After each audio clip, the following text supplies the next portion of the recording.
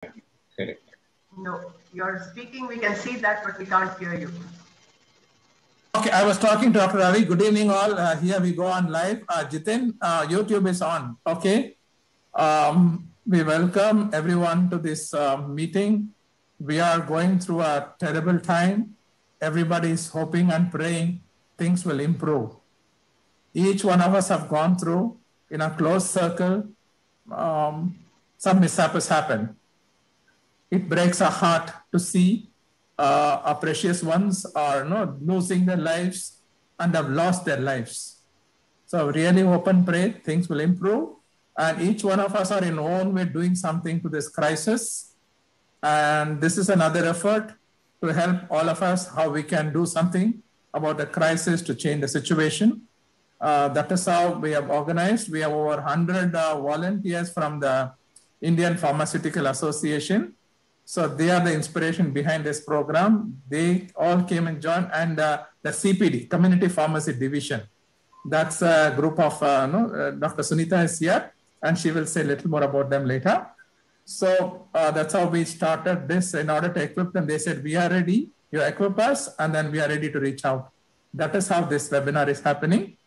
Now I will hand over to our president. We have actually our board members here, our Foundation for Sustainable Health India, our president, our vice president, our senior advisor and board member, Dr. Pratima ma'am is there. They are very supportive always. I've been working with them for the last 20 years. It's really indeed a privilege to work with them and get their support. It's really an encouragement. Over to my president, Dr. Ramesh Bilimanga. Yeah. Thank you, Chanda. In fact, welcome to all of you and for our Foundation for Sustainable Health India. In fact, in this current situation of COVID-19 pandemic, it is not just our political leaders or hospitals only play a part. Every citizen, every NGOs in our country has to play their own role. So also our NGO has taken a lead called I Care, and a call for action. And this is actually a response to the ongoing COVID-19 and a pandemic, and which is actually a public health crisis the whole world is going through, and more so India. We are all now flooded with information and many times myths and misconception. But to highlight and to give a right information, we need the experts who have got their skills and which can really guide us with the right information. We and from our society could able to understand, and there is a gap and between the COVID warriors who are treating our patients called COVID care management team and the common man in our villages, towns, and in the public. And this is our idea to fill up this gap, and we need quite a lot of volunteers. It's not just from our society. Our society is only a drop in the big ocean that we can really help. And these people, volunteers, need a right information, and so that they can help others. And this particular, the webinar is arranged for that particular purpose, how best they can be equipped and with this information. Thanks to Dr. Sunita, and who is heading our steering core committee and who is enrolling our volunteer response pool and into this big game and which is needed and for our country. Today there are four eminent speakers, and they are eminent in their own sphere. Dr. Ravi, a virologist and from government of Karnataka. Thank you, sir. And Dr. Vijayalakshmi Balakundre, very well known and pediatric cardiologist and from Jaideva Institute of Cardiology, and Dr. Anant Bhan and from Enapoya, and Dr. Pratima Murthy, Professor and Head and Psychiatry from Nimhans. I welcome all of you, sir, for this webinar. I now hand over to Chandar, our Secretary of our Society. So thank you, sir, for those kind words. Now I would request my co-host, Dr. Sunita, to introduce as first speaker, and also about other partners in this webinar. And to tell what about Dr. Sunita, I'm surprised to know Dr. Sunita was a patient, if I may say, a child patient of Dr. Ramesh. Isn't I don't know, isn't you were a child when they were, no, and that's what you told me, if I'm getting correctly. Your parents were in Mysore and then, isn't it? So you knew them from Dr. Ramesh and his wife since your childhood, to put it right. Yes, over to Dr. Sunita. Thank you so much for the kind introduction. And having known Dr. Ramesh since the age of 7 is one thing, but I'm glad I was not his patient and I don't want to be one. Knowing him as a mentor is where I would like to go with that. So yeah, thanks for this opportunity for bringing in a lot of our volunteers. So where I would like to really put the emphasis is on the group called PSPP. Now, this is the Pharmacon Society for Pharmacy Practice. Dr. Karthik Rakam is the mentor of this particular group, and that is exactly where we are getting our close to 75 plus PharmD volunteers. Now, before I get into what our PharmD volunteers are being geared up for, just a few sentences about Dr. Karthik. He is a clinical pharmacist himself, and he has started several teaching modules for clinical pharmacists so that they're getting that particular kind of a training. And where I would like to really emphasize is he's a mentor par excellence, because as a young leader, what he's doing is extremely important, and he's leading the talk rather than talking there. And he also has more than 270 core group of volunteers and mentees. And I'm consistently in touch with them for various parts of the COVID projects that I volunteer for with different organizations. So this is just to put on record the excellent work that Dr. Karthik is doing. And with his support, we are able to bring close to 60 to 75 volunteers that have joined. And what we have been basically doing with the help of Mr. Chandar as well is forming this cohort where we are training these people, mainly for home quarantine part of it. So when patients are under home quarantine, what is it that we need to do as motivators to support the home caregivers? And also when patients are discharged from the hospitals, for that 1 week that they have to be at home and need to be taken care of, then how do we motivate them? How do we take care of whatever support that they need, as whether it is checking on their medication, whether it is any of the frequently asked questions, connecting them to whatever sources that we can do. That is where we are going. So we have already had sessions where Pooja Deshpande, one of the trained psychologists, has spoken to us more about how do we train home caregivers, how do we take care of the burnout syndrome, and basically create that awareness. Now, what is equally important is if this is surely a novel virus, but at least we understand that what are the few things we need to do for preventing the transmission. For a transmittable disease, if we are going through this kind of complications in the second wave, we can only imagine what is going to happen in the forthcoming one. So the more we gear up, the more we bring in the next generation leaders like Dr. Shivam Sakshi, who's here from Indian Institute of Management, who's a postdoc there, who is also gearing up towards 5 Gram Panchayat programs. So these are all different volunteers who are sitting here who are doing their bit. And I think it's a good place to acknowledge what they're doing and also to appreciate and basically support them. Now we move on to where we are heading today, because the 4 diverse and extremely experienced panelists, it's a blessing to have all of you under one roof for at least the next 1.5 hours. What you will be basically helping us out here is in training our volunteers a little better, because it is the infodemic which is the bigger part of this crisis along with the pandemic. So first on our panelist is Dr. Ravi, who's a virologist. He is also the nodal officer for the genomic sequencing of the virus, and he is from the government of Karnataka, Bengaluru. Dr. Ravi, thank you so much for making time for us, and everything that you're investing on us, it is being expanded. So thank you so much for what you're investing in our group. Welcome to you, and over to you, Doctor. You'll have to please unmute yourself. Let me thank the organizers for having me on this panel discussion. I was told I should probably make a short presentation and followed by questions. Is that right? Yes, sir. 10 minutes presentation, sir. And then we have two presentations. Dr. Vijayalakshmi Madam will follow you, and then we will take questions for 20 minutes. Okay. Can you see my screen, please? Yes, sir. Okay. I just quickly, I was asked to summarize what we have learned so far. And this is a novel virus. We know it's a coronavirus. It's called corona because it resembles the crown. It has projections on the surface.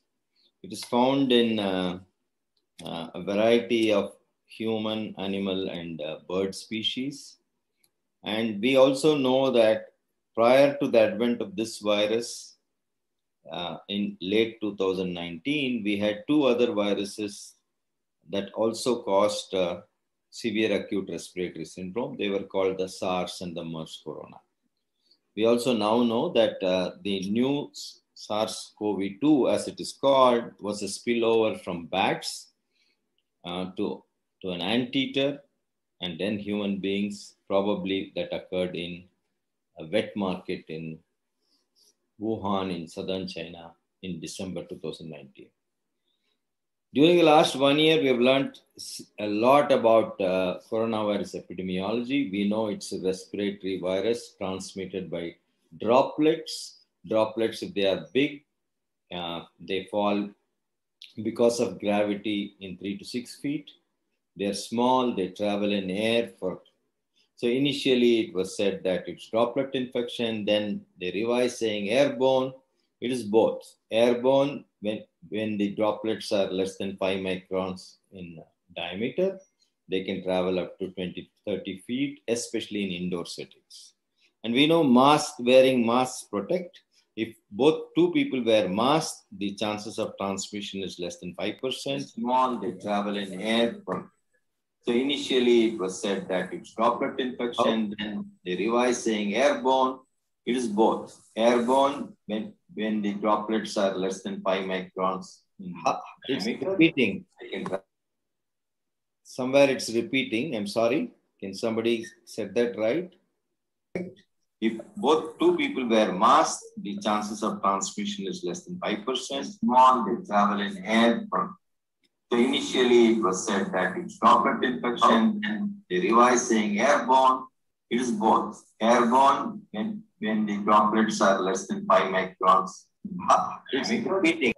There's some problem. As I'm speaking, it is repeating. Can somebody set that right, please? Yes, sir. Could you please hold on? Sir, may I request?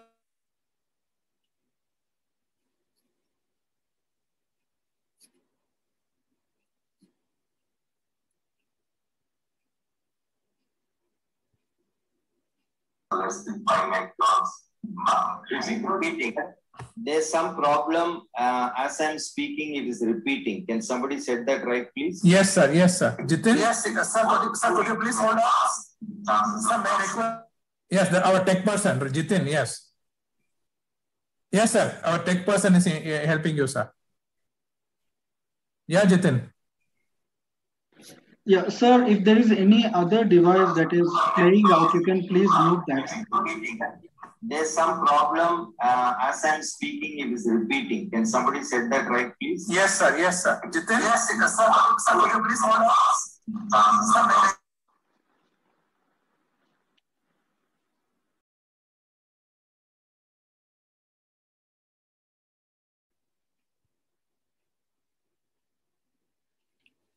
okay, when two people wear masks, irrespective of whether one person is infected or not, the chances of transmission are very low, less than 5%. If the infected person wears mask, also the transmission is low. If both people don't wear masks, the chances of transmission are very high.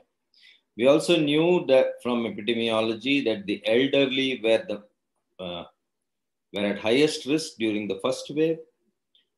Mortality was high. Severity of disease was high in the elderly. We also knew that 80 to 90% of people who get the infection were mild or asymptomatic, and comorbidities played a major role in the mortality and severity. We also knew that symptomatic people transmitted infection more than asymptomatic people.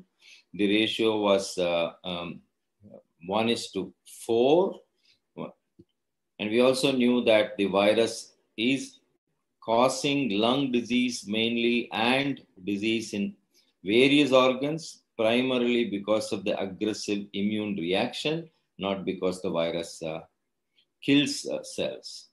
So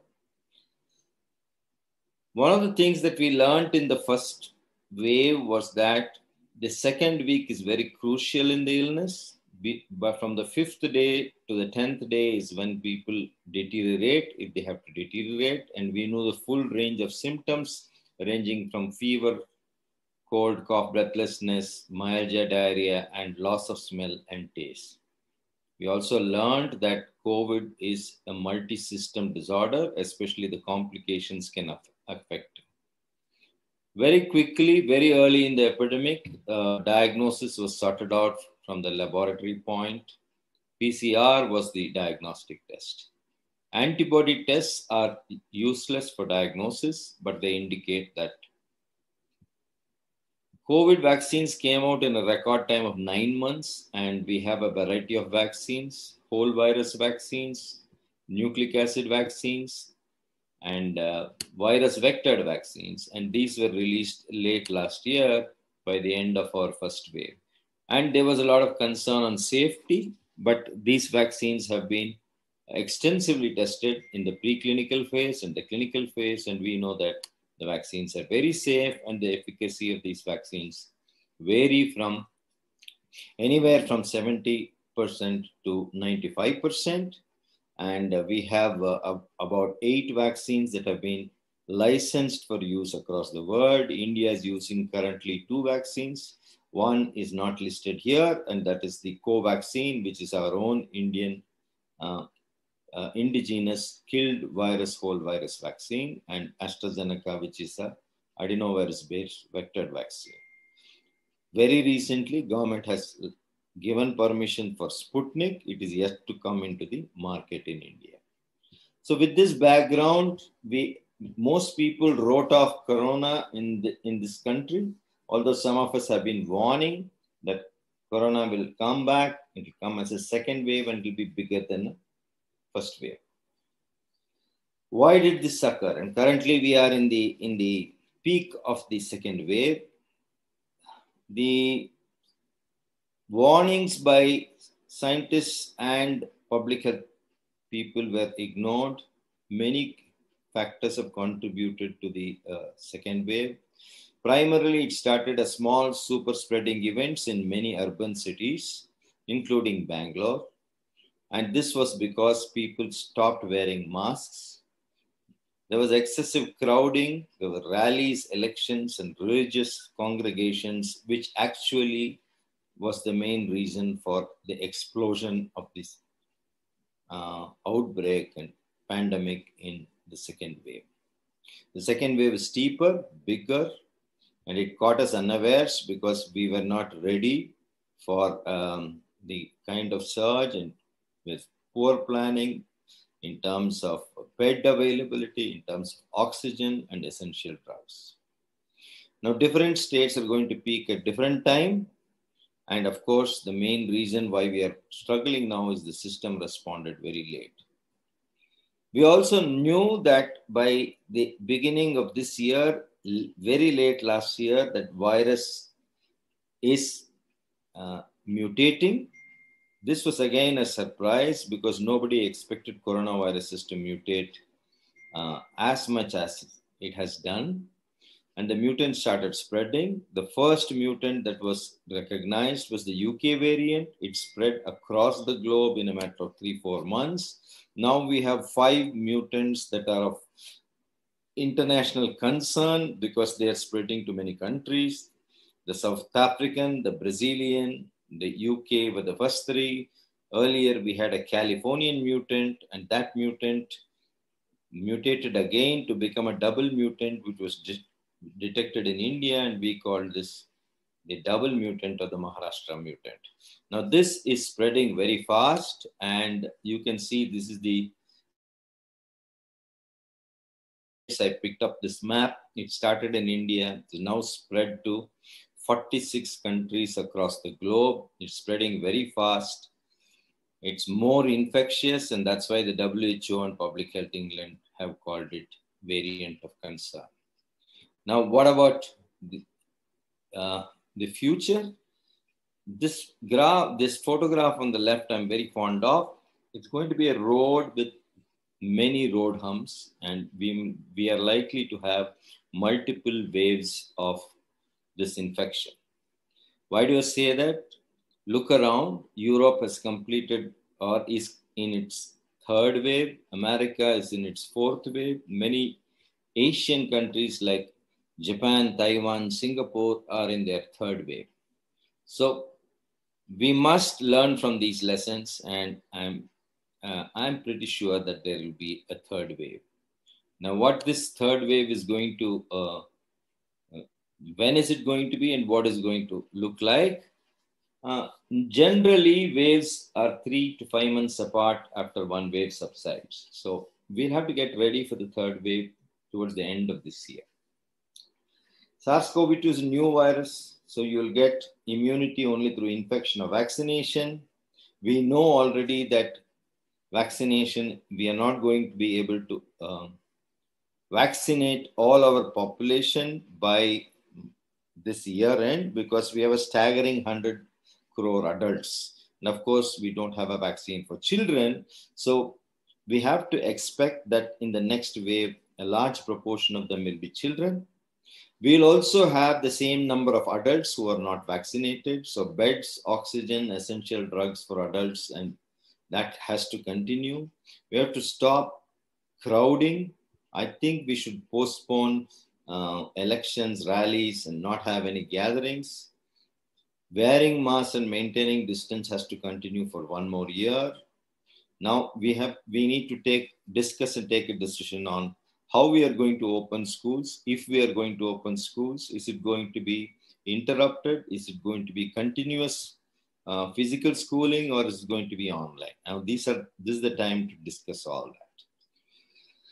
So COVID vocabulary, we have learned a lot. We know what mutation is. Instead of talking about the virus, I think we should mutate our behavior. We should learn to wear masks. We should quarantine and social distance, not human beings, but we should quarantine and social distance crowds, crowding, religious gatherings, and elections. I think we should accept wearing masks and maintaining distance as a new normal. There's a whole lot of information, more than 70% of it is misinformation. So this infodemic correction has to happen. We need to have positive messaging, and we need to have messages that will change behavior, not based on fear, but balanced with giving hope. So I'll stop here. I think I've touched the salient points. Thank you, sir. We will, during the discussion hour, we can take more questions and then respond, sir. Thank you very much. Sir has been, I think every day he's addressing some panel, been very helpful in dealing with this infodemic. Now I would request my Vice President, Dr. Vijayalakshmi Balakundari. We've been working together with ma'am for the last 15 years or more. She's a very much, though she's a pediatrician, pediatric cardiologist, very much grassroots oriented, very much public oriented. Ma'am, it's a privilege to have you with us. Please go ahead.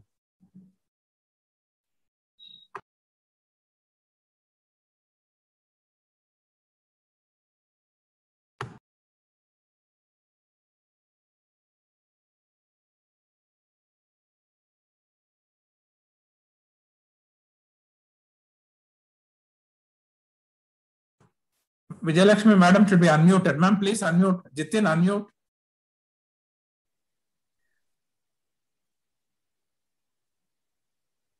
Madam, we can't hear you.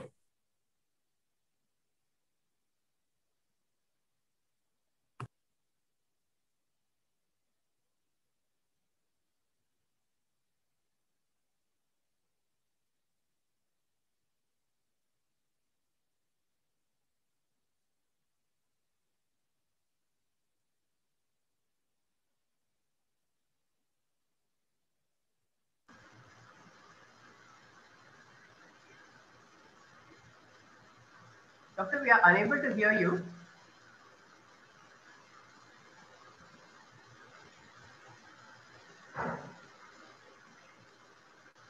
Doctor, we are unable to hear you.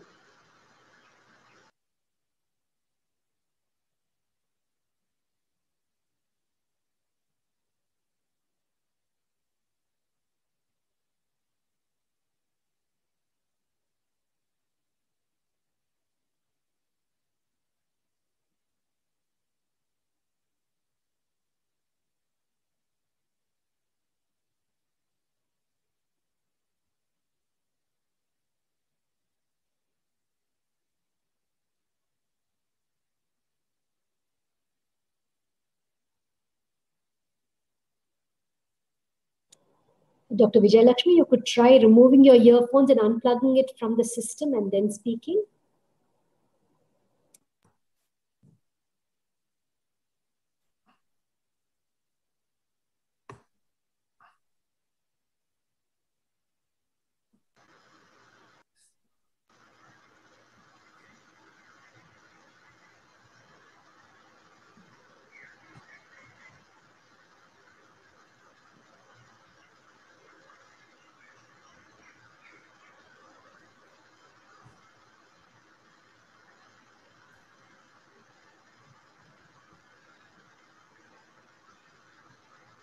Doctor, still unable to hear you.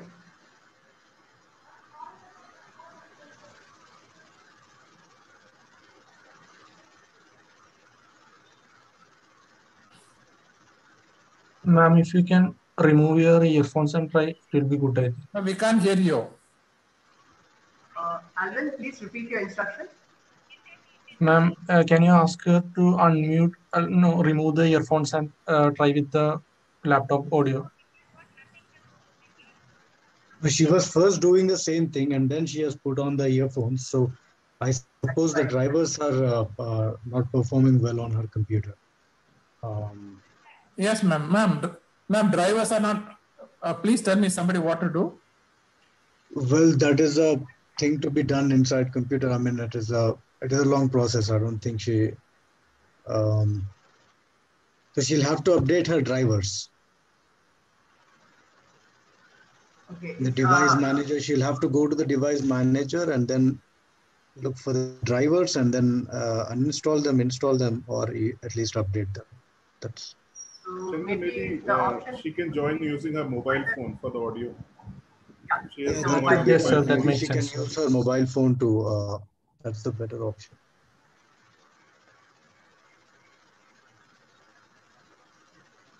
And the other option is if Dr. Anand Bal or Dr. Pratima wants to talk now, we can give Dr. Vijayalakshmi the time to organize this.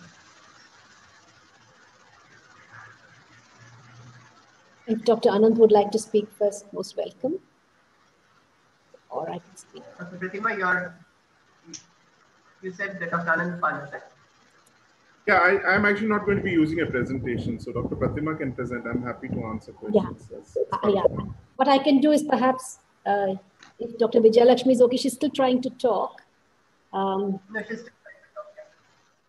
So if it's okay, maybe I will start and talk to you about some of the mental health issues that have arisen out of this pandemic. We know it's been a global problem. It's been global learning, not just from the physical dimensions of the problem, but also the mental health repercussions. And practically everybody has been affected.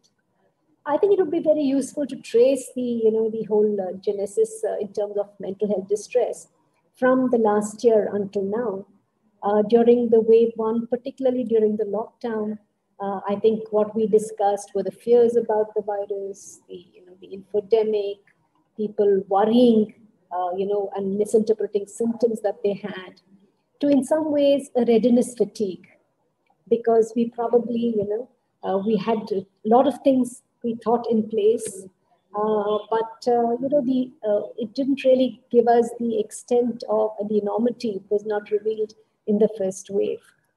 In the post-lockdown, of course, in the first wave, there were reports of increased stress among people. We came to know about stress and mental health problems among all the frontline workers. There were also emerging reports of the effects of lockdown in terms of people making adjustments in their day-to-day life. But more importantly, towards the end of the lockdown, toward the end of that last year, we came to know about possible increasing incidents of domestic violence at home, emerging problems among children, particularly emotional problems among children. Certainly during the lockdown, a reduction in the use of substances because they were not available, but an increase in alcohol-related, withdrawal-related emergencies. Post-lockdown, of course, with the opening up of alcohol vends, there was an increase in alcohol intoxication-related issues. Subsequently, in the last year, we have been seeing perhaps an escalation of the panic and fear. And this time, in some ways, there has been a whole spectrum of mental health responses to the pandemic in the second wave. I'll start off with the most serious consequences, which has been grief following bereavement. I think this is something that a lot of people have experienced, where they've lost a loved one, where they've not been able to stay in the hospital with the loved one, and actually, very significantly, have not been able to participate in the last rites of their loved one. And that has been extremely traumatic to people who have undergone this. There is obviously a sense of grief, and we all know that people go through different stages of grief. There is a shock and denial of the problem. There is a lot of anger towards others, towards the system. There is what is called the stage of bargaining. And then there's a stage of despair, and then the stage of acceptance. But grief is an overwhelming phenomenon. And I think with the grief is also the fact that the rituals that we have following grief, how we all get together, we kind of share the grief, there is a closure. And that we are prevented because of the COVID pandemic. When you go one step, and to me, that is the most distressing thing that people have faced. When I know a colleague who has lost both his parents to the pandemic and could not be there in the hospital with them. And that's extremely thing. There is also a tremendous amount of guilt that comes in such situations that people have to learn to deal with. When you go to the next step, it is about the illness. We know now that COVID, is kind of lots of families have undergone it, and multiple family members have also been infected.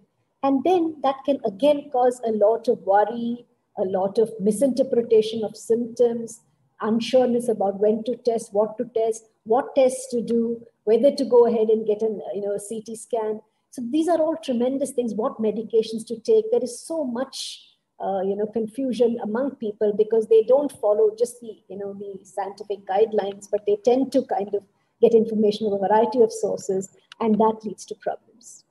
The second problem is about caregiving, especially when the caregivers in the family have to be hospitalized and there are young children at home and so on. And especially when caregivers, particularly parents, have kind of expired. We have an emerging problem of the COVID orphans, and we have to look at, as a society, how we're going to deal with that. The third is the financial aspects of the crisis, and certainly, financial distress. We've seen problems in terms of daily wage workers and how they're impacted. Today, there was a DG of the railways who came in for a discussion and said that he has observed, for example, an increase in suicidality. And we know that one of the things that can happen when there is severe distress is an increase in suicidality, consequent to the emotional problems, to the financial problems, to other various aspects in society. But these are the extreme parts of the spectrum. We must remember, as we know from the first wave, that 80 to 85% of people recover without any major problems. Perhaps about 10% require hospitalization, and it's about 5% who have severe forms of infection. I think one of the other things that has been changing is also that we have seen younger people being affected. So people in their prime being taken away, and that can be very distressing to parents who are left behind. But moving back to the situation for the 85% of us, the fear, the panic, And in some ways, the uncertainty is something that is a cause of a lot of stress for people. And this stress can manifest with sleep disturbances, with appetite disturbances, with feelings of sadness, loneliness, boredom, stress, and panic. And that can be very troublesome, both from the mental health point of view as well as the physical point of view. In addition, we probably also see an increase in the use of substances to deal with this kind of stress. There are certain groups of people who are extremely vulnerable both to stress and, of course, both to depression and anxiety, which are described as the common mental disorders as a consequence of the tremendous amount of emotional difficulties during this period. I won't go into the symptoms of each of them, but it's not, one must understand that if you have symptoms over at least a week or 2 weeks is when you label them as common mental disorders and differentiate them from stress. The other thing that we are now hearing about is post-traumatic stress disorder. Particularly, we hear it among healthcare workers who have seen a lot of death and dying, families who've been through this trauma, people who've been in ICUs, etc., where they have constant flashbacks of the stressful event, they have episodes of panic, they have sleep and appetitive disturbances, and a huge amount of agitation when they're reminded of the situations that they were in. Now, there are different groups of people who are extremely vulnerable. Of course, we've read about the increased amount of mental health morbidity among frontline workers. And it's among frontline workers, nurses are perhaps one of the most affected people, especially young women nurses who have to deal with both their professional stress as well as the personal responsibilities they have at home. We know that there have been tremendous stress among the police who have to manage law and order. This time, we are also hearing about stress among ambulance drivers who have to ferry sick patients who are doing much more of this, hardly going back to their homes. Crematoria workers who have to deal with a lot of, end stage processes as far as people are concerned, daily wage workers. We heard Dr. Ravi mention in the end of his presentation about children perhaps going to be affected in the subsequent waves of the pandemic. So there are, already the children are at great emotional pressures with a lot, with the work, with the being at home constantly, the lack of ability of, playing with their peers, about worries and fears about separation and illness. So that's another group of people who are vulnerable. The elderly are extremely vulnerable. In the last wave, it was about feeling lonely, feeling, neglected, and, not being well connected, particularly if they were not digitally connected. But now with the elderly, there are fears of abandonment, there are fears of illness, there are fears of death, which have compounded, problems for the elderly. Similarly, pregnant women who are, extremely worried about the impact of COVID on both them and the unborn child, and find it very difficult to seek services, especially during the antenatal period. People in correctional facilities, where we know that when there are COVID outbreaks or people in institutions, these can also have huge consequences. But then how do we deal with this? I think the first and most important thing is to recognize that certain emotional responses are appropriate. They are there for some time. And then if you learn how to deal with them, they will actually subside.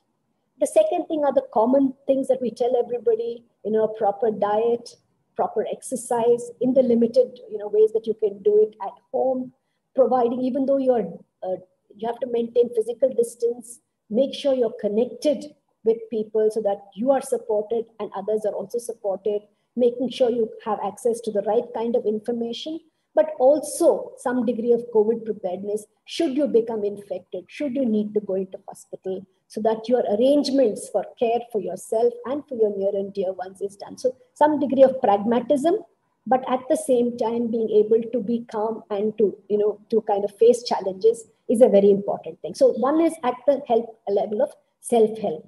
The other thing is, of course, being aware of one's own stress threshold.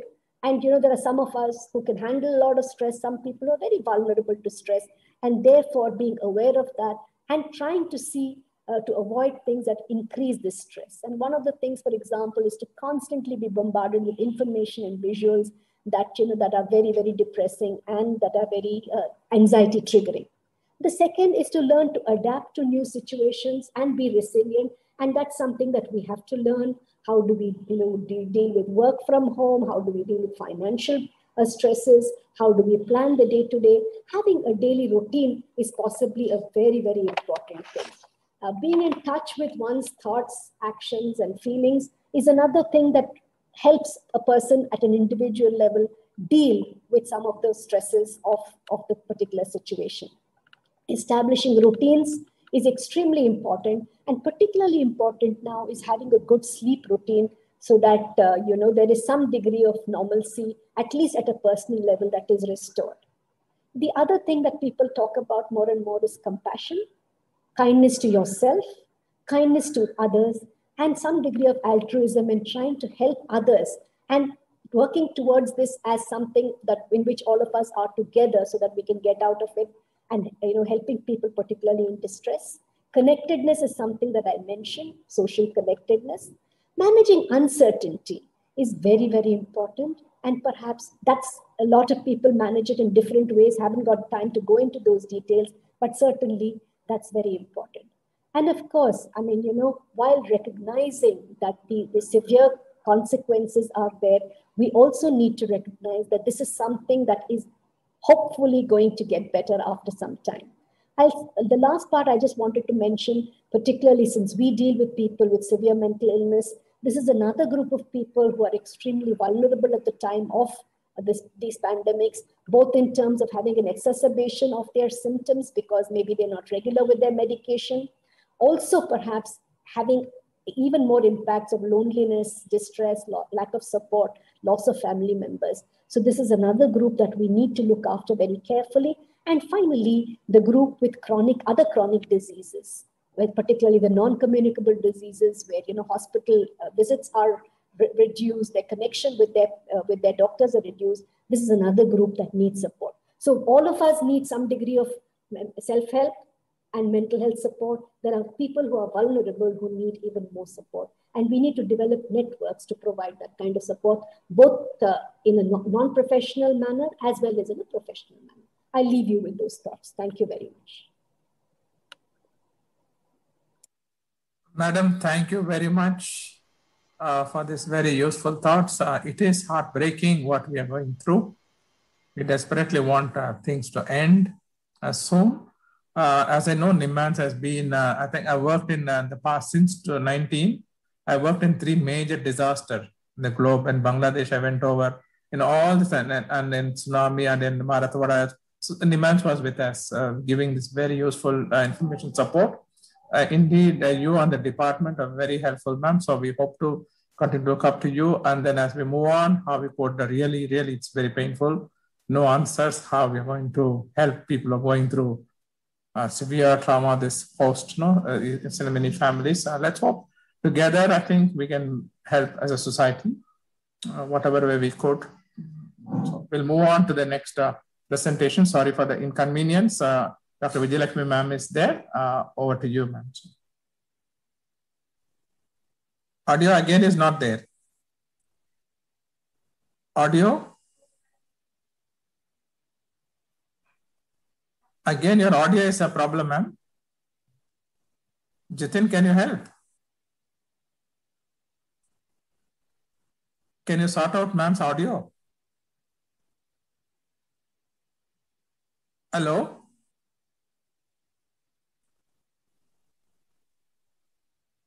Ma'am, your audio is not there. Can we take it later? I'll request Jitin to help you. We'll request Dr. Anant Bhan to come over. We are not able to hear.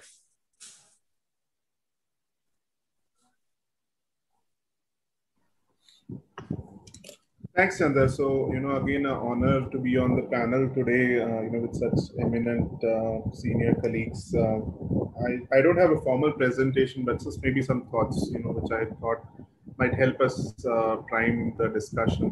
One of the things I think which is relevant is sort of the background to the pandemic. The pandemic is sort of a once in a lifetime Anant, for most of us. 1 second, Dr. Anant.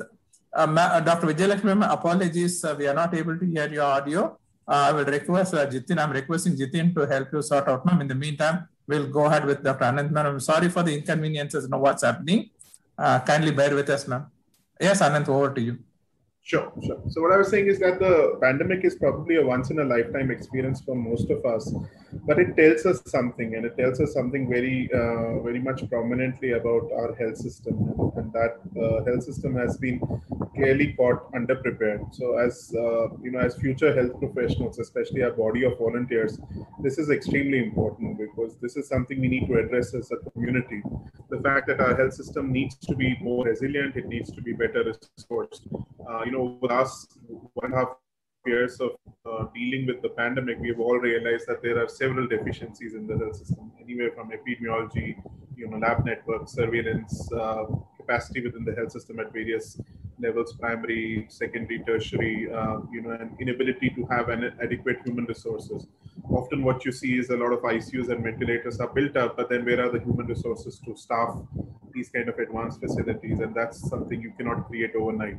The fact that we could have learned from last year's experience in sort of building that capacity better, but both at various levels, both at the central and state level, we've seen that being a failure. There's not been so a lot of hiring which happened was short term, not long term in nature. So I think that is something which we need to really talk about. What can we do better, and what is the need for public health advocacy around that, so that we have more resilient health systems. The second thing I think which is important even for our volunteers is the realization that while there's been so much explicit focus on COVID-19 over the last many months, it's important to recognize that that has also had a negative ramification on non-COVID-19 care. And that did happen last year. Then we had a slight bit of, a few months where there was some relief. But now we are again in a situation where everything is COVID largely. And you even have super specialty hospitals, tertiary referral centers, which are almost entirely focusing on COVID. So what does this mean for those of our patients who require non-COVID care, whether that be long-term non-communicable disease care, that be dialysis care, that be mental health care, that would be anyone requiring surgical interventions which are non-emergency in nature, tuberculosis, malaria, a whole lot of other conditions which have probably faced a lot of setback. And I think that is also important to understand, and for the volunteers who will be working, especially in community-based settings, to try to figure out that if there are people out there who have undiagnosed or diagnosed medical conditions which might not be COVID related, but still require care, what is the pathway that we can build for them? Are there existing referral mechanisms that we can leverage, because obviously care for them is extremely important. In fact, with COVID right now, one of the major issues also is going to be the rampant overuse of medications, polypharmacy that we are seeing, and that by itself is potentially going to put us in a situation with areas such as antibiotic resistance, beyond what we already have. Because if you look at the kind of prescriptions which are being used right now, these are really troublesome. Many of them are not evidence-based. Many of them involve usage of multiple medications. Many of them involve usage of antibiotics, sometimes more than one antibiotics. Many of them use steroids. And steroids certainly have a role to play, but you need to do it with supervision, etc. But the steroid misuse that we are seeing also has a lot of ramifications. And many of you would have also heard about one of the potential issues around the spread of mucormycosis, or the so-called black fungus, which we are already dealing with. So that I think is certainly an important area to focus on, that what can we do in terms of getting better care for those you're going to be working with in the community, but also realize that there might be non-COVID care requirements that we need to focus on. Perhaps the other thing to sort of talk about also is that our approaches in the way we deal with these kind of situations need to be thought through in cricketing terms more like a test match rather than a T20 response. And often what we see from the policy circles is a response which is very much short-sighted and short-term in basis, and rather than building longer-term capacity in being able to do things better. And if we had that right from the beginning, perhaps we would have done a better job.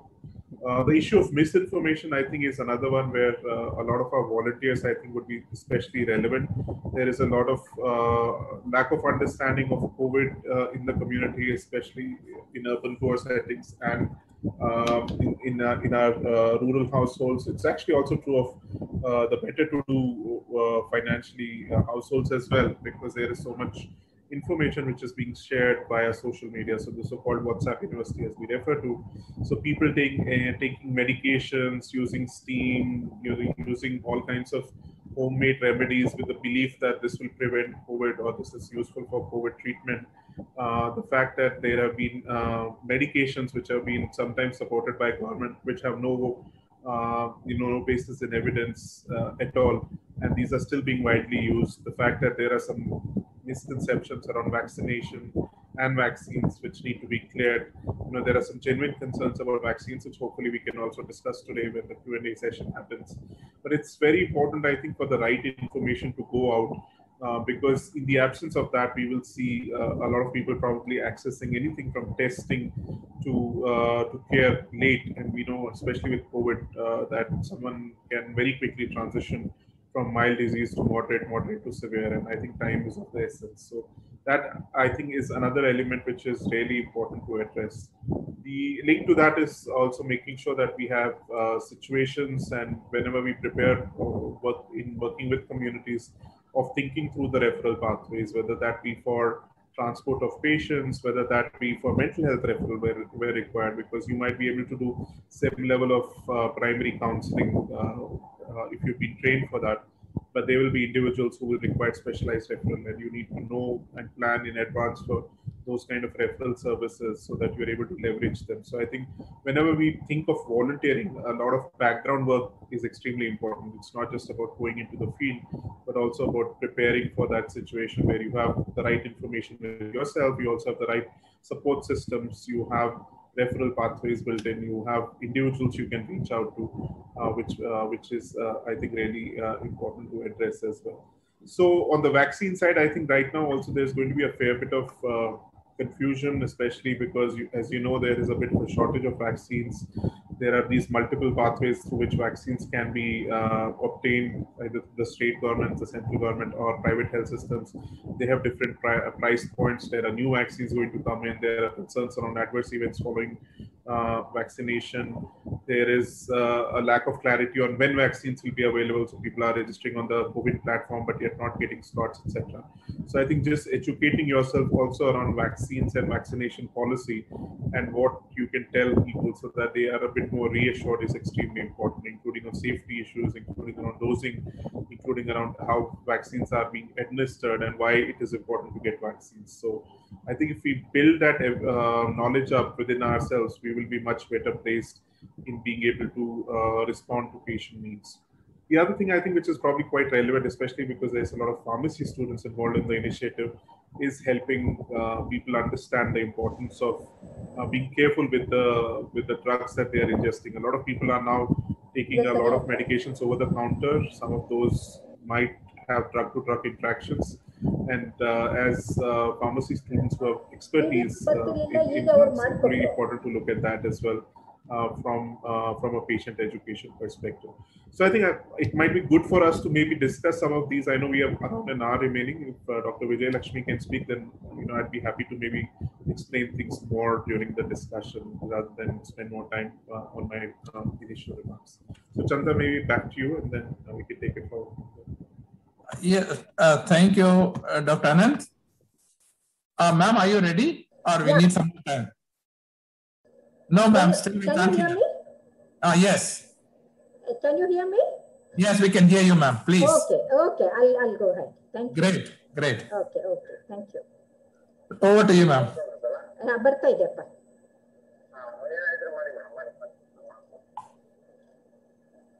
Okay.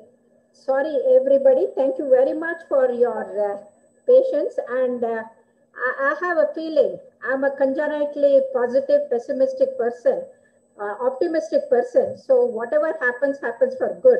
So all the three speakers, Dr. Ravi, Dr. Pratima, and Dr. Anand, they have already laid the foundation.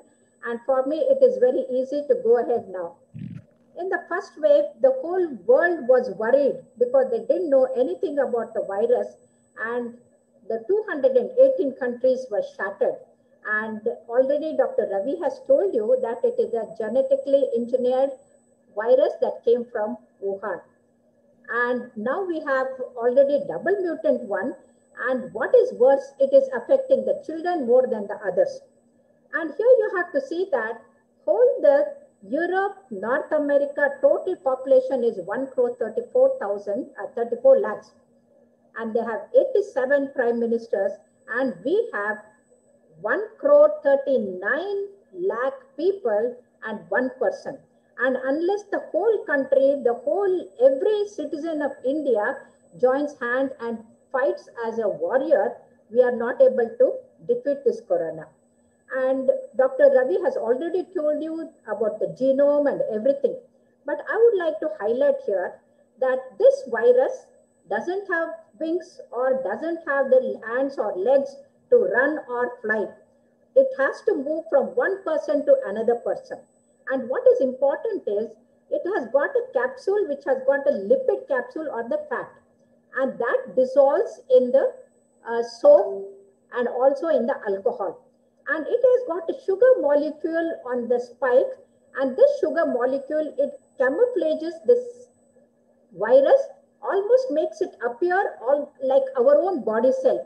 And as a result, our antibodies are unable to recognize which is a virus and which is the body cell. And that's how we know it is like a terrorist which has come in the guise of our own people.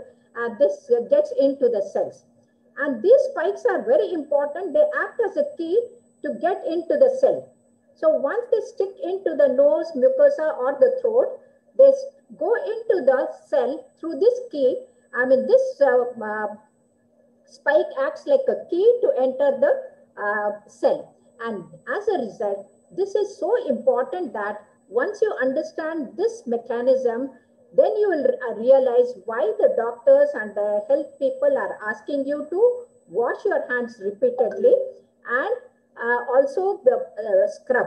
So here you can see that we have 6 steps to scrub, and for 20 seconds you have to scrub because the soap will disrupt the lipid, that is the fat capsule. And when you rub nicely, the palm and the top and in between the fingers and all these 6 steps, at this time, the spikes will break. And once the spikes break, that virus cannot enter our body cell. And once the sugar is dissolved in the water, it is no more acts like a camouflage, and as a result, our body can recognize. So these are the 3 important things that everybody should understand. The washing the hands is to disrupt the membrane of the virus so that it becomes inactive. The scrubbing is that is rubbing is important to break the spikes, and then the water is important to dissolve the sugar molecule. And here you must remember, everywhere we may not have the soap and water, and then we use the sanitizer. And the sanitizer has to have 70% alcohol, and everything, including the mobile and anything that an infected person touches, that has to be sanitized. And the children especially, they have to understand not only the washing the hands, when they are sneezing and coughing, they have to cover their face, brushing their teeth, and gargling every day, twice or thrice, is extremely important for the children. And unless we make it as a habit for them, it is not possible to inculcate good habits into them. Now, why are we asking the people to have the social distancing? One should understand the social distancing is asked because whenever a person sneezes or coughs at the speed of 106 kilometers per hour, millions of organisms, that is millions of coronavirus, are thrown out of the nose and the mouth through the droplets. See, the IPL game also was cancelled because of the corona. And you know, in IPL game, only one bowler will be bowling at the speed of 90, 96, at the most 100. But here, 106 kilometers per hour. And there only one ball is there. So the batsman can hit a sixer or a four. But here, the opponent who's in front of you becomes sick within 3 to 5 days. And that's how it is very important to maintain the distance, so that whenever you cough or sneeze, that droplet that is coming from the infected person doesn't go to the nose, eyes, and the mouth of the person who's in front of you. Apart from that, spitting in the public places is a very, very bad habit that the Indians have got. Everywhere you see the people spitting, and when they spit also, the infected person can throw crores and crores of virus outside. So the children should learn that spitting should not be done, and that's how they have started punishing. Dr. Ravi already showed you that if both infected and non-infected people, they don't wear, it is like a wildfire, it spreads. But when both infected person and non-infected person, they wear the mask, naturally the infecting rate will come down. And here, most of the people I find either putting the dupatta or the kerchief. And remember, the kerchief or dupatta is not going to help at all, because this will have a zero filtering of the virus when you wear the matching mask for yourself. So it is more of a cosmetic purpose, but it doesn't scientifically help you. So if you want to really wear, you have to wear a surgical mask like this. And once you wear the surgical mask, you have to press here so that there is no gap between your cheek and the thing. And when you want to remove, you have to put the fingers like this and remove without touching the front portion, because the front portion is the one where there is a virus, and each one of you should realize that without touching that one, you just remove it like this, and when you come home, put it into the Dettol or the Savlon water, and then keep it for 15 minutes, wash it, and then reuse. Suppose you are going into the high-risk places where the crowd is too much, then at that time you have to wear not one, two masks. When you wear two masks, you have got a double filtration, and N99 and N95 masks are the best if you are going to the hospital to see your relative and infected people are there around you, or at home there is an infected person in quarantine. So you want to protect yourself. These are the masks to be used and not the cloth mask. And remember, wearing the mask is very important. On one side, the government is making enormous effort to control. So just from 2 virology centers, now we have 1,500 centers all over the country. And Dr. Ravi will agree with you that the virologists have contributed tremendously in controlling. But what's the problem with the people is, the people are not supporting. And remember, we cannot clap with one hand. So the government as well as the people, the society, they have to work together. And here, especially in the second wave, more youngsters are affected, the deaths are more. And in the last 10 days in Karnataka, 6,800 children are affected. 6,800 is not a small amount, a small number. And especially when you go to the third wave, it is going to be catastrophic. And we always say the children are our future, and always the Prime Minister was proud about the young people. Now, if we lose the young and the children, what is going to be the future of our country? And hence one should remember. In adult, everybody says sore throat and the itching and the coughing, but in children, they may just have a fever and breathing problem, and they may not have the regular symptoms like an adult, but instead they may present with the nausea, vomiting, diarrhea, and tiredness. So when the child says the loose motions or a stomachache, the parents tend to think that it is the food in the thing or the water contamination. And that's the reason they don't bring the child to the doctor. And apart from that, when the child says tiredness, they'll say that, oh, child has been no school and jumping around, and that's why it is tired. And that is how the children are missed, and then they are not brought in time to the doctor. And another important thing is, the most of the children are asymptomatic spreaders. They bring the infection and they spread it to the parents and the grandparents, or they get it from the parents, and then they remain asymptomatic. So most of the parents, they take it for granted that the child is all right. And what is the most unfortunate thing is, after 2 to 3 weeks, the child becomes suddenly very sick. It has vomiting, it has got tiredness, and then goes into the multi-system inflammatory syndrome. That means the child's immunity is low, but first time when there is a small viral load, the number of virus are less. At that time, it doesn't suffer, it is asymptomatic or mildly symptomatic.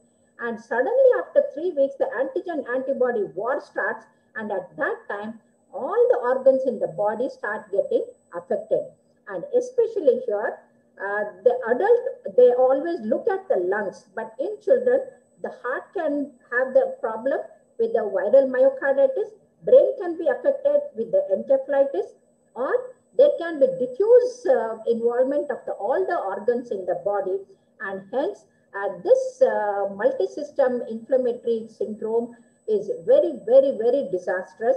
And unless the government has already woken up, they are preparing the ICU for the children, and they are treated on a war footing. Saving the children becomes very, very difficult. And hence, it is important that any loss of taste or loss of smell or loose motion, pain abdomen, especially the small intestine, the last portion is called as the ileum, that is near the appendix, and it appears almost like an appendicitis, but it is a corona. And hence, the high suspicion index is very important in children, and especially if any family member has got, one has to be very, very careful about it. So if the child gets infected, what should you do? Isolate the child.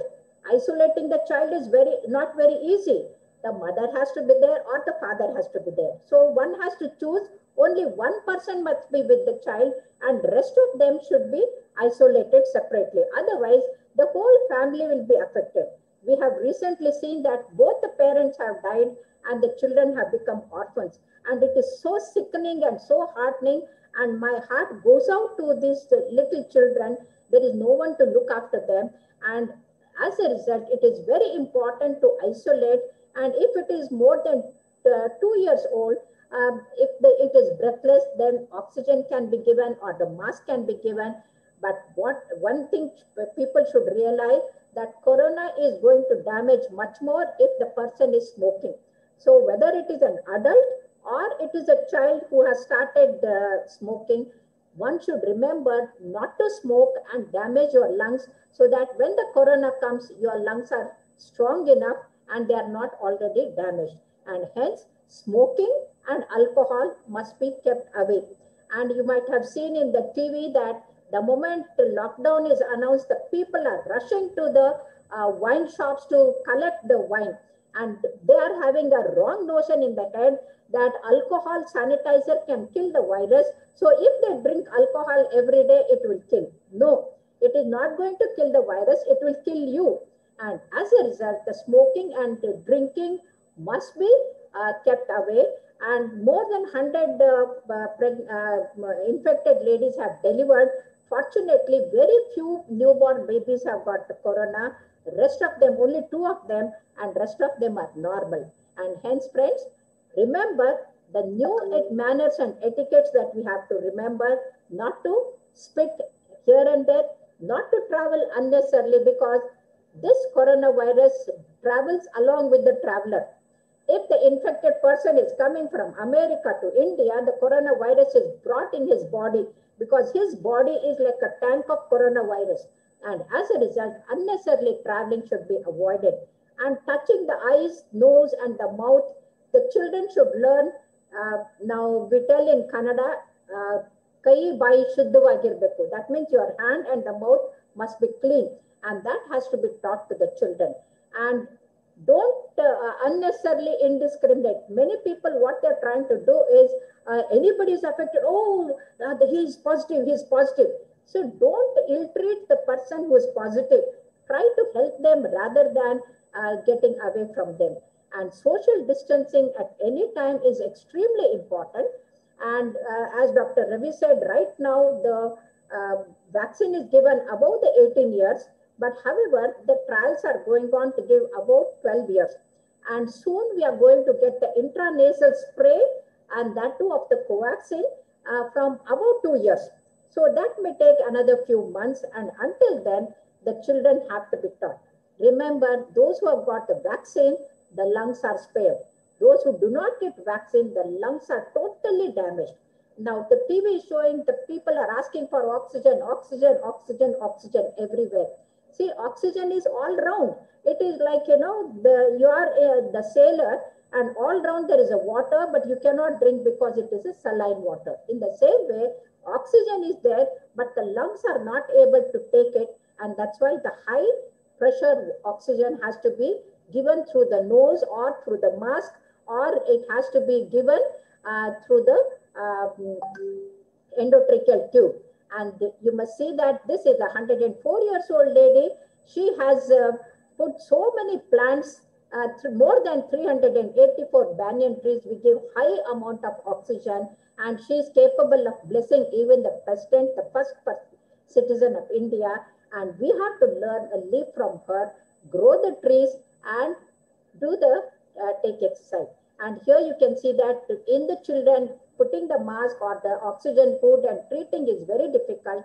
So very important is every child in their childhood, they should learn yoga, dhyana, especially pranayama. When one starts doing pranayama, whether you are infected or not infected, with the pranayama, you can control your mind so well, and your mind becomes very calm, and even asthma, the symptoms also will come down. And what is more important is from NIMHANS, from where Dr. Ravi and Pratima come, they have done the study. When 20 minutes Om is chanted, the limbic system blood supply comes down, and the anger, the negativity, and everything comes down. And as a result, the person starts feeling much better with that. So Kapalbhati, I have tried it when I went to Manasarovar Kailas Parvata Parikrama. When you keep doing that Kapalbhati, oxygen can be taken much more. So friends, to conclude, we must stop blaming each other, and we have to start helping each other, because the social distancing is only for the body, but our mind should not be distant from each other. We have to see that we work as a team, whether the poor or the rich. The mother is not only there to protect the children, she has to protect not only from the sunlight, even from the corona. And if a worker can take care of her children, why not the others? And stop aping at the West. Stop aping at the West, because whatever the people did in that, the enjoying, the partying, or the night club, that is the one which spreads. And especially in the theaters, it spreads. And many speakers, including Ravi, went on telling that it is the religious and the political, more than the political and the religious, it is the theaters. It is the pictures which are destroying our youngsters. Not only they are showing the glorifying the smoking, and in the closed compartment of the theater, if one infected person is there, not 3 feet, the virus can float in the air throughout the theater and infect all of them. And as a result, stop going. So do not inaugurate the third wave by cutting the mask. Joe Biden might tell no mask for the Americans, but for Indians, the mask is a must. It is a must. Mask is the best vaccine, and one should start wearing not 1, 2, and that to the surgical mask. And friends, instead of aping at the West, let us be Indians and do namaskara. When you shake hand, your infection goes to the other person, and his virus comes to your hand. Instead of that, the whole world is looking at India, and this is the time to control. Let us wear masks for 15 days, double mask, each one of us. The coronavirus will come down, because replication stops at 10th day, and after that it doesn't. And during that time, if you don't spread the infection, instead of government asking the police to handle you and give a danda, learn yourself the lesson that you are the soldiers. Each one of us has to be the corona warriors and control. Thank you very much for the kind and the patient hearing. Thank you. Thank you, ma'am. I would like to thank all the esteemed panelists, Dr. Ravi sir, and Pratima ma'am, Dr. Anand Ban, and then Dr. Vijayalakshmi ma'am. So thank you so much. Dear friends, they are with us. They are accessible to us. Anytime you have a concern, a question to ask them, you need a guidance from them, any of the panelists, please reach out to us. We'll be able to connect you with them or get an advice from them and pass it on to you. Now is time for, we'll take few questions. If need be, we can extend it for a few minutes. Otherwise, we will go on with the question. If Dr. Sunita is ready, you can give the questions to the panelists. Yeah, thank you. Thanks so much. Dr. Vijayalakshmi, thank you for inspiring us. You know, the four of you have made such a deep impact. And what Dr. Anand was saying is extremely important. You know, as much as our enthusiasm is taking us there, we have to prepare ourselves because nobody is an expert in one specific area. And the questions that comes across the board. So I think that is exactly where we are investing the energy now, in order to prepare the volunteers from across the board, right from the condition to certain things about vaccination. But most importantly, to say, if we don't know something, we don't know. We can come back. You know, not to make up answers. This is not an exam where hook or crook we have to pass it. So thank you for making all this happen. I think the first question is to Dr. Pratima. Where one of the members who joined us, basically she's a headmistress at Delhi Public School in Secunderabad, Mrs. Suma Banerjee. She wanted to know, Dr. Pratima, if there's a helpline where people can reach out to your organization or organizations similar to yours. Yeah, there is a national helpline which is advertised, on the public media, on social media as well. And this psychosocial helpline, I understand has received more than 5 lakh calls, and for various things. A lot of it are queries about, where people can get various kinds of resources. But now it is now expanding to also have a separate helpline for children, as well as a helpline for women. So, and in fact, this morning we had a discussion that perhaps we need such kind of help for a variety of other people as well. And I know that the IMA and the Indian Psychiatric Society have a helpline for doctors as well, so that doctors and other frontline workers can also be helped. So there are certainly these helplines. But I think it's also about creating local resources, for example, educational institutions, workplaces. A lot of workplaces are trying to now create, support across the spectrum. So similarly, educational institutions and other places need to do this because a lot of it is simple self-help. I'm talking from the mental health perspective, simple self-help strategies as to how you can make sure you deal with situations in a pragmatic and a calm manner, but at the same time, don't give rise to panic and support people who are in any kind of distress. Today, the person in the Rotary Club was mentioning that, their volunteers, and I'm saying this because Sunita, you mentioned earlier about the training, and Anand also mentioned that if they're not properly trained and also not properly able to handle the kind of emotional pressures of providing this kind of support, they can be overwhelmed. So today, apparently, the people in the war room, they were inundated with calls, and there were members of the public, if things didn't go right, were actually piling on to the people who were providing the counseling, and that can be very traumatic. So I think training and being able to handle this is equally important. Thanks. Thank you so much. So the next question is about clarify the misconception of deaths due to COVID-19 vaccination. So just checking who would be able to take that question. The misconception of deaths due to COVID-19 vaccination. Dr. Anand, do you think you would want to start there? Sure. So maybe I can start, and the other experts can kindly maybe add on. So one has to recognize that the vaccines are relatively new, but it's also true that many vaccines have been given out all across the world, including in India, and the vaccines are largely safe. There's one thing we can certainly say with a certain level of confidence, that given the literally millions of vaccines which have been given out, that these are largely safe. It's unlikely that there can be a death attributed to the vaccine, but there is always a rare chance that there could be a serious adverse event. And these are typically called adverse events following immunization. and perhaps even deaths. As you would have all heard, there have been issues around, say, clotting with some of the vaccines, and there have been, these descriptions abroad. Some people might have allergic reactions to some components within the vaccine. Some of them might have pre-existing comorbidity, which might be a factor, etc. So I think what is extremely important, one, is to reinforce that vaccines are very safe. That having been said, it's also important to recognize that there could be rare circumstances where there could be adverse events following immunization.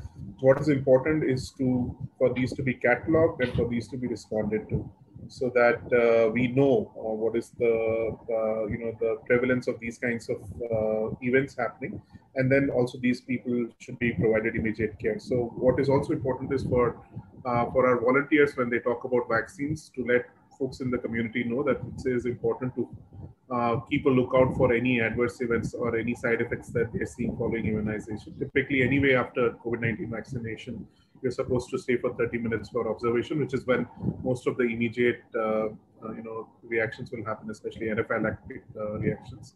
But beyond that, if you start seeing anything which is a serious side effect, that you should access medical care immediately, because most of these can be addressed at that level.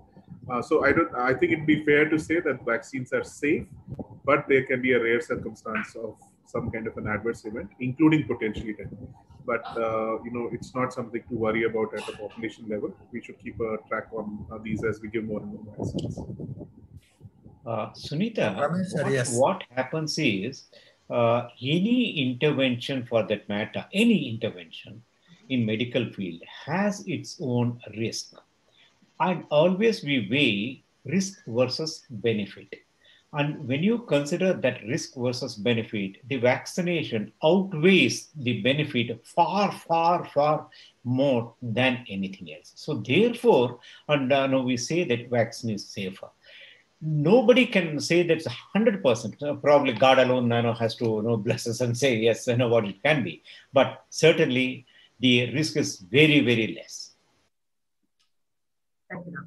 That should be reassuring. Almost the risk is 0.0002%. So that safe is our vaccine. So the follow-on question. Sorry, doctor. Probably traveling in Bangalore 1 kilometer is much more riskier in a general sense than taking the vaccine. Understand? And we have survived it, so we are fine. We lived in Bangalore for far too long.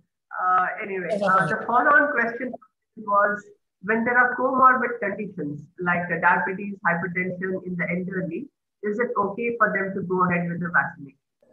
Yeah, in fact, the people with the comorbidity like hypertension, diabetes, and the smoking, and the asthma, and those who have undergone bypass surgery or angioplasty, these are the people, they are more prone for the morbidity and mortality. Hence, they must take vaccination much more.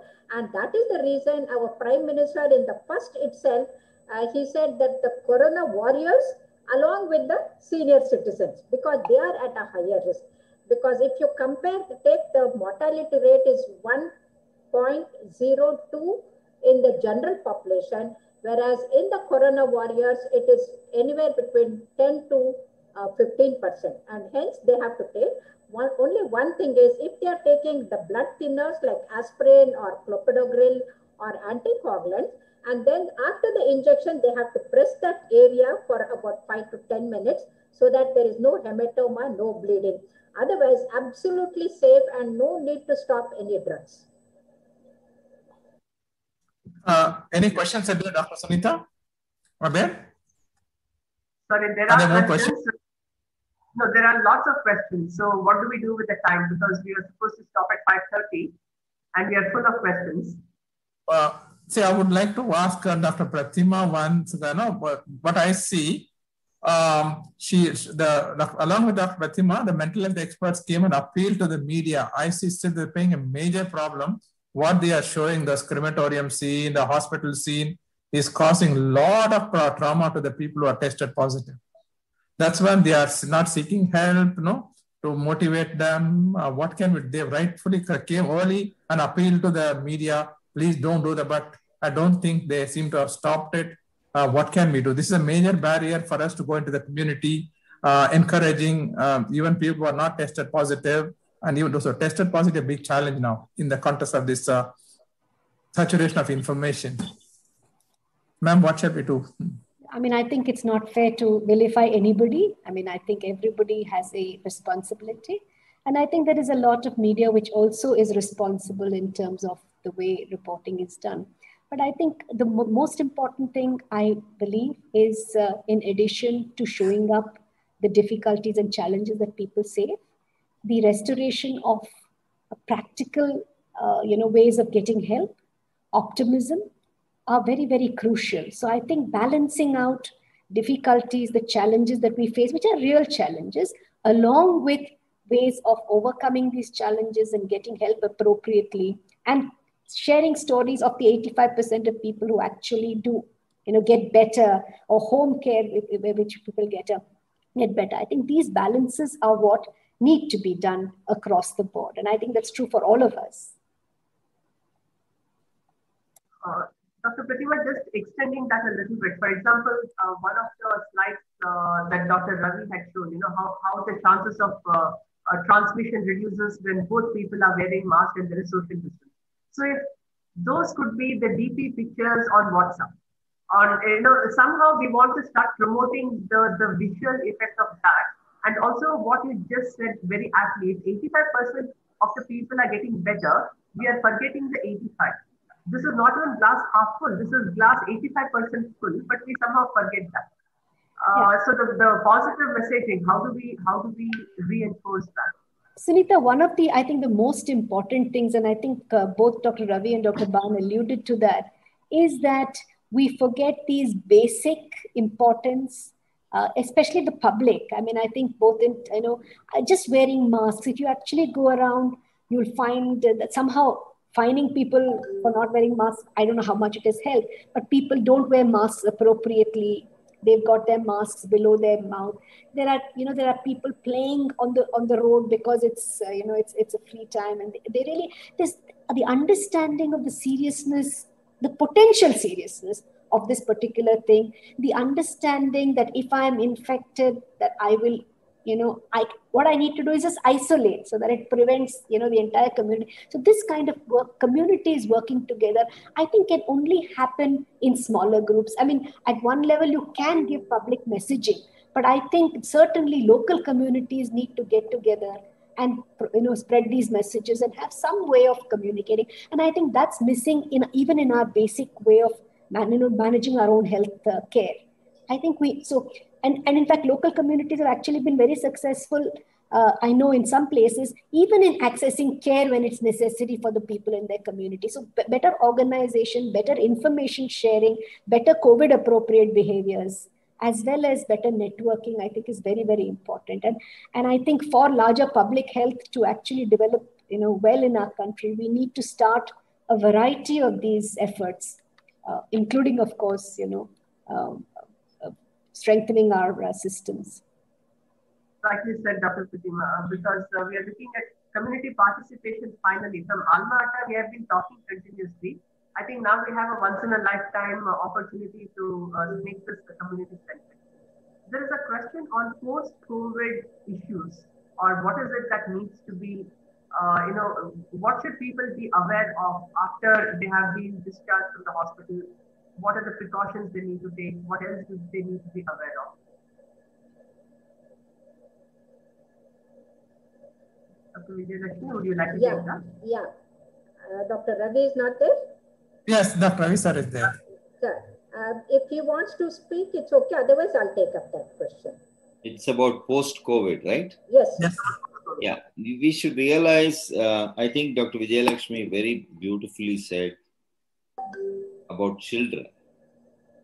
Remember, the serious multi-system inflammatory syndrome occurs 2 to 3 weeks after COVID, number one.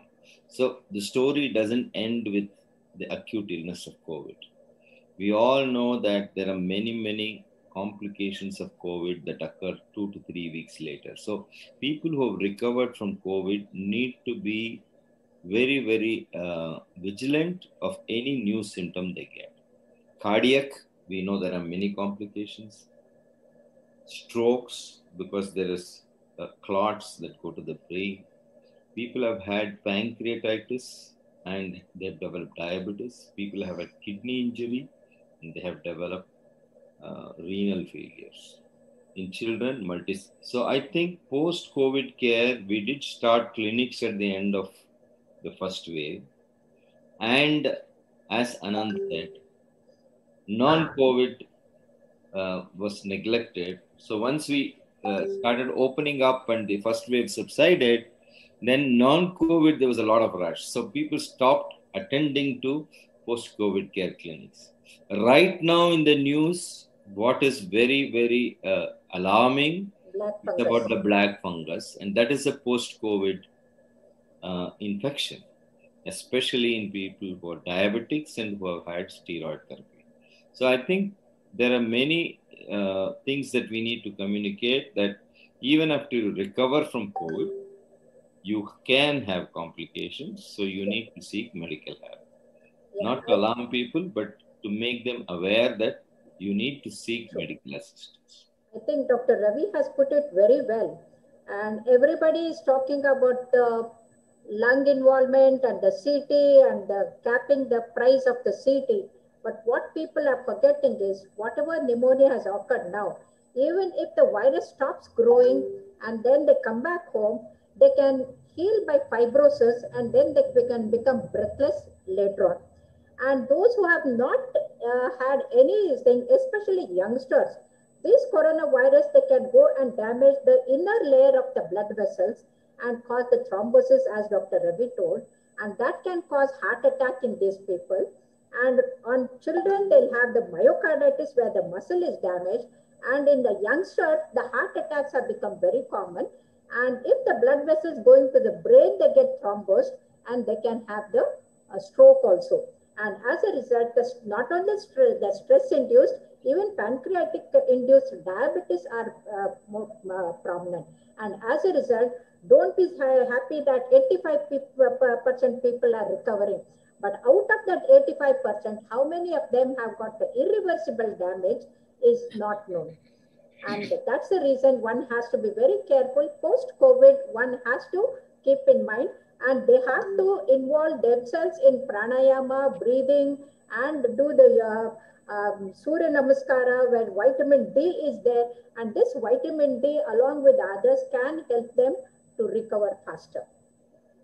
In addition, let me just add in terms of the neuropsychiatric equally, Dr. Vijayalakshmi mentioned strokes. You can also get other psychiatric disorders manifesting de novo. Also, there's something called long COVID, where people can continue to have symptoms of fatigue, extreme degrees of lethargy for sort of many months after COVID. So I think these are things that people need to know about. Some of them have got the memory lost and concentration. All those problems are there. Doctor, there are lots of questions, but when I look at them, most of it has been answered by one of you during your presentation. But the one that would be very important for us is, as volunteers, when we are supporting and motivating the quarantine patients, but mainly the caregivers at home, what are those golden rules that we have to follow in what we tell them about the do's and don'ts? Because there are a lot of things that I see on the guidelines. For example, one of the guidelines says, put all the masks and infected things into a plastic bag and leave it in the sun for 72 hours before it is handed to the garbage collector. Or they say something like, for 72 hours, let's say in the village, there are dogs around, there are rodents around, there are other kids around who can go and touch it out of inquisitiveness. So it's not like we have these wonderful isolated places where you can leave that.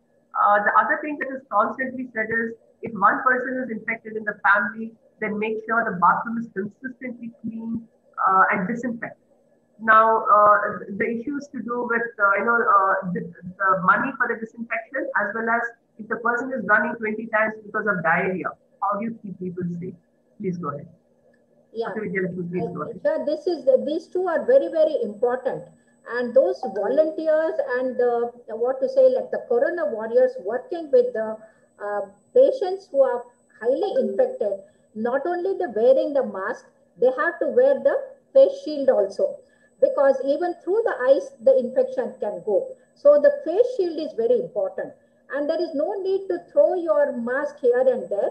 You can just, I showed you how to remove it from the ears, and without touching the front part, you dip it in the Savlon or the Dettol soap for about soap water for 15 to 20 minutes, and then put it for drying, and within half an hour the whole thing becomes dry, and you can try that. It is not so, instead of throwing here and there, better to dip it in the antiseptic thing. And another thing you said about the toilet is, if they have one separate toilet for the infected person, that is extremely good, because we are all the time talking about what comes out of the nose and the throat, the mouth as a droplet.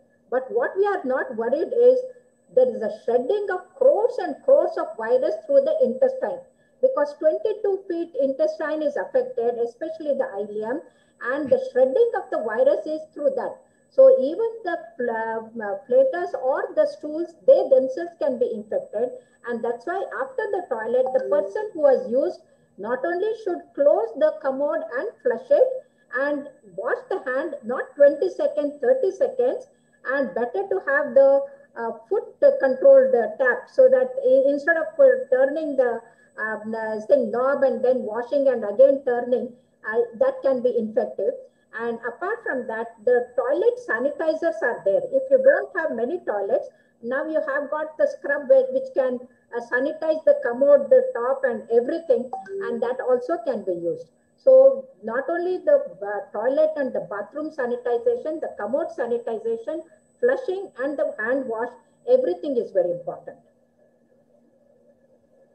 Dr. Sunita, now we're talking of the yeah, we have to definitely stop. Yeah. I get the...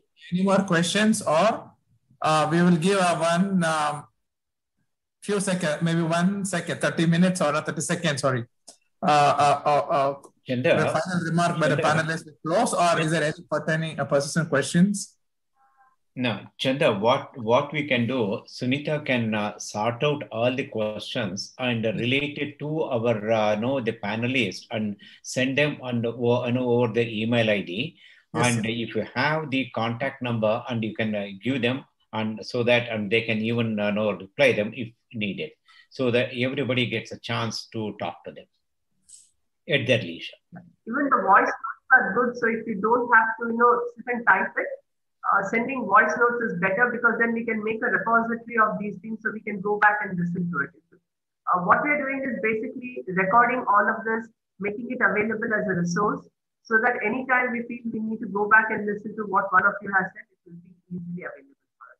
So that will be good. Any question? You need to ask any question. There is or else we just close. No, I said there are still a whole lot of questions, and most of them revolve around home quarantine. Dr. Ramesh has suggested, since in view of a time constraint, I think I would request the panelists to the final remark, a concluding remark, just 1 minute, and then we will close it formally, and then definitely we will thank everyone, and we will reach out to then answer with the answers to all the participant questions they raised. Yes, over to whoever, ma'am, the final remark. Dr. Ravi first. Yes, sir. Thank you for having me on the show. I think we are a long way off from protection, another year at least. Please use social vaccine and the physical vaccine. Both are essential. Be responsible, avoid crowds, avoid closed spaces. I'm sure we can get over this pandemic.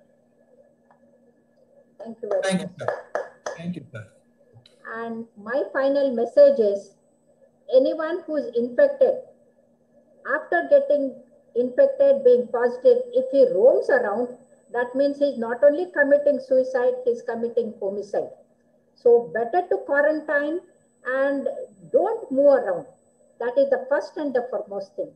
And the second most important thing is, Stop blaming the people, especially the doctors and the staff who are working round the clock. They are, I mean, it is unimaginable the amount of pressure they are working with. And one idiot comes and tells there is no corona, people are making fuss and only doctors killed my son. See, this sort of irresponsible things should not be shown, and the doctors are in fact sacrificing their family and their life, and Yes. they are under tremendous pressure. Give respect to the people who are trying to help you, and that is the second thing.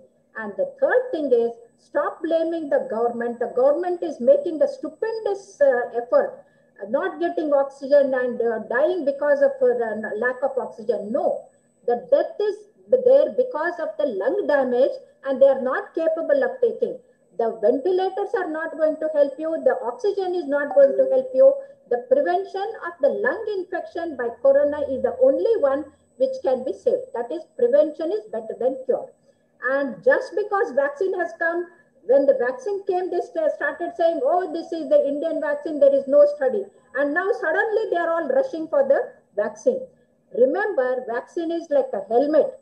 It only prevents the head injury to some extent, but it doesn't prevent the accident. So to prevent the accident, you have to go slowly or keep the distance, wear the mask. The real vaccine is wearing the mask, keeping the social distance, and maintaining the health and the hygiene, and changing your lifestyle. And every one of you is a soldier, and you have to fight against the corona, and stop blaming the people for unnecessary things. Thank you very much. Thank you. Yes, who's next? Dr. Anand or Dr. Fatima, ma'am? I'll go after Dr. Fatima. Yes, Anand. Thanks, Dr. Anand.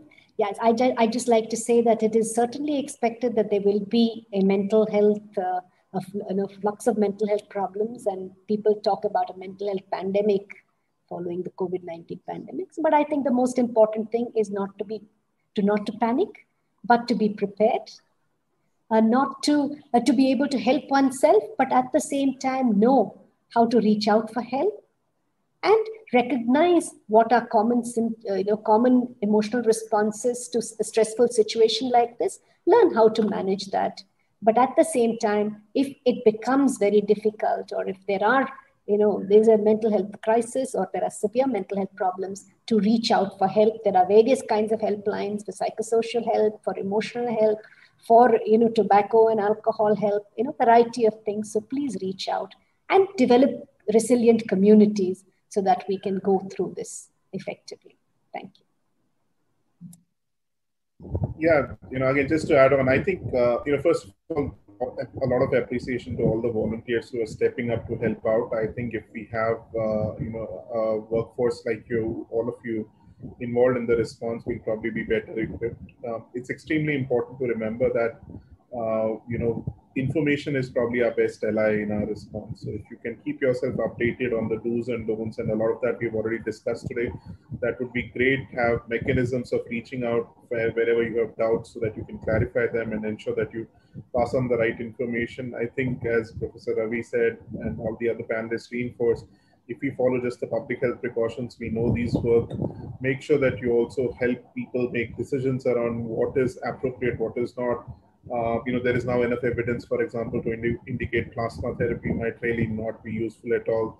There's been large studies which have shown that it has hardly any use, either from a clinical benefit or a mortality perspective. So if you can also help families who are sometimes just struggling with decisions and might not have access to information, that would be really great. And remember, all of us are learning. This is a new disease, so it is also important to stay on top of the information, and hence act accordingly. But once again, all appreciation to the volunteers, because this might seem like an onerous task, but all your work will be really very beneficial to the communities that you work with. Thank you so much.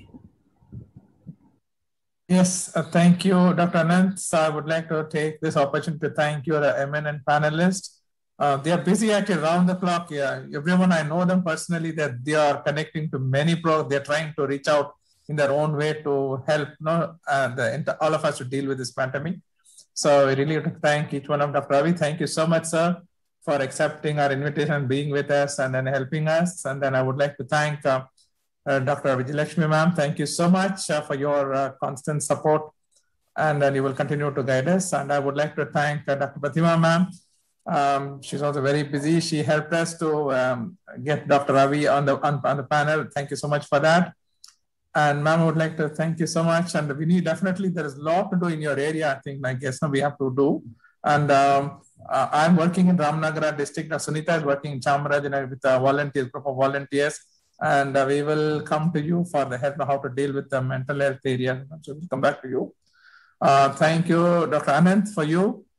The public health is important. Anand, one question I've been asking, even today I was asking another group is also, the whole focus in firefighting, mopping the floor. When are people going to focus on turning off the tap? It means we also have to, the whole, our tertiary secondary care system is overburdened, pressurized. We need to reduce, means we need to strengthen the preventive care so that more people are not coming to that level. Home quarantine, a lot of challenges are there. We will look up to you, to Dr. Anand, to help us from the strengthening our public health action part also. Especially thanks to Dr. Sunita for the Q&A session, managing it. And above all, I would like to thank a person this evening, Mr. Jitin, who was helping us in the background, preparing for this, everything, the YouTube streaming and all the testing and everything, connecting with the panelists, testing everything. And he's a jack of many trades. Thank you, Jitin, for your help. And thank you. Thank you, one and all. Dr. Sunita, final words. One request, sorry. This is just one very simple request. We are all working in different ways. And for example, in the Mysore district with 7 Gram Panchayats, we are working as a group of us from Gram, which is the NGO, and reaching out for home quarantine and also the discharge patients, when they return home, that 1 week of intensively taking care of them by calling them up, as well as the psychosocial support in terms of food packets, etc.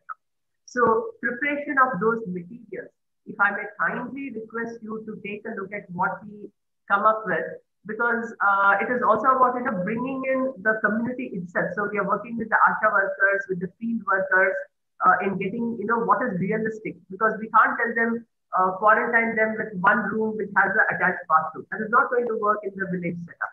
So based on such things, it would be really nice if those of you who have gathered decades of experience, if you can just browse through those 5 pages, ultimate 5 pages that comes out, because this is like a pilot test. And if we can get this right with the help of all of you, then when that starts to roll out into the COVID task force at the Gram Panchayats, then the IAM person who was here, they are working in Tumkur. Chandar is working in Ramnagara. So we are all working through those community-centric spaces where it would be really nice to have experts that will take a look at what we come out as a final 5-page document, which will then be handed over to the COVID Gram Panchayat task force, and then they will be taking it forward from there. Please, may I, get some assistance there, because that kind of, what do you say, it's a snowball effect. Thank you. And it will not be onerous on you, because we're not expecting you to be a part of the whole 2 months process. It's a part of, pre-final stage. Only then, once we get your inputs, then we finalize the document. And it will be a 5-page document, nothing major about that. Thank you, Dr. Sunita. So we started this webinar with Dr. Ramesh's initial opening remarks. Sir, we will close it with your final word. So thank you, sir. Over to you, and we'll close with your final words. Thank you, Janda. This is exactly what I said. Each one of our citizens has to put their best foot at this juncture to help the suffering humanity. And that's exactly what our society is doing. I'm very happy and with with the panelists and all the other coordinators and what they are doing. All the best, and I hope we will conquer this pandemic at some day, and which will be very short. Thank you so much. Once again, thank you all. Let's continue the good work.